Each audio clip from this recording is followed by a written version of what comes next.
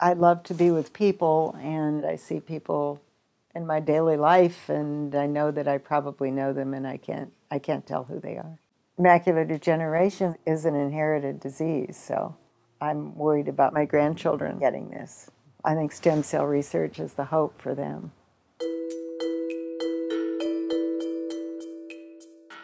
CIRM's mission is to accelerate therapies to patients with unmet medical needs. And now we're in a position where we can start to try, for the first time, some of these stem cell therapeutics in human beings. You know, this is great for humanity, and this is why we have to do it. This is really the beginning of a new era, the era of cellular therapy.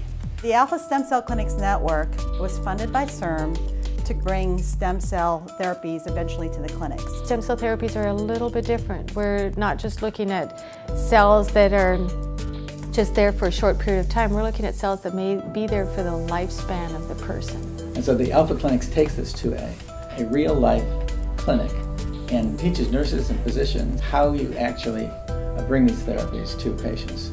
The Alpha Stem Cell Clinics Network is composed of UC San Diego, City of Hope, and the UCLA UC Irvine consortium.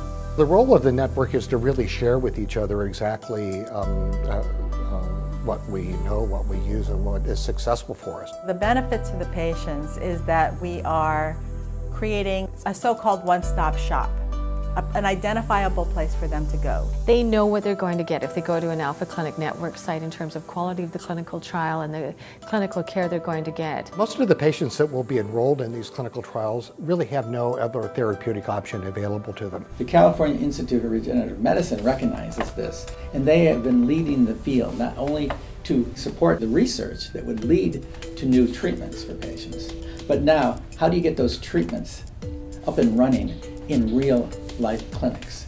The Alpha Clinic program is an attempt to accomplish that. They will actually conduct the trials. They'll do it with the highest standards, highest quality, with the patient at the very top of the priority in terms of the patient experience, patient safety.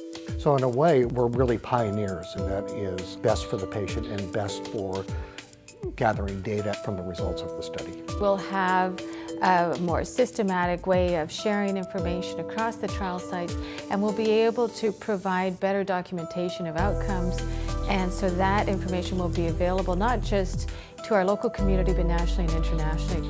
We hope to expand the benefit of this whole network and all of the resources that will come out of it throughout California and then outside of California eventually.